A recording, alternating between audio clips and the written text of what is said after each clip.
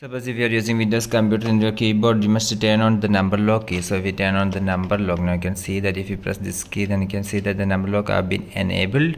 So you turn on the number lock. The next step is that you must, this is the alt key on the left side of the space bar. You must press your finger in this alt key. You do not remove your finger from this alt key. At the same time, you can type here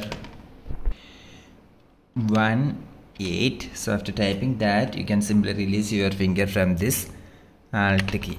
So if you do like that, then you can see that the symbol have been arrived in your computer keyboard, that is up and down arrow symbol have been arrived in your computer keyboard. So this is the alt keyboard shortcut for creating this symbol. So you must either open your Microsoft Word or PowerPoint and try this. That is, after opening your Microsoft Word or PowerPoint, you must simply turn on your number lock key. After that, press and hold this alt key. At the same time, you must type here 1-8. After typing that, you can simply release your finger from this alt key. So if you do like that, this symbol have been arrived. Hope this video is useful. For more video updates like this, subscribe and stay with Engineers Online. Thank you.